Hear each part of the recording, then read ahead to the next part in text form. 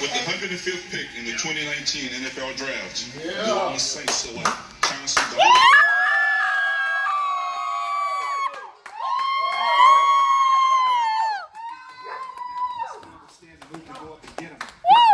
He's going to play as a big nickel and match up with tight ends.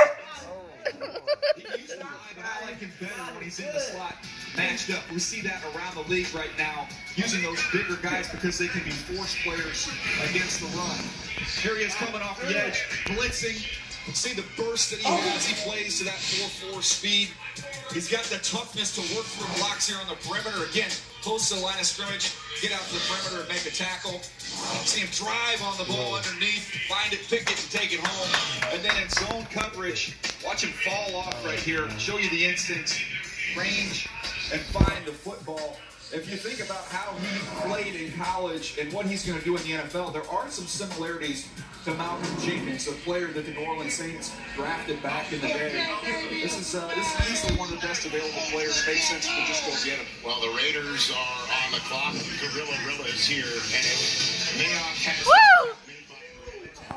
Amen. Amen. Amen. Y'all know.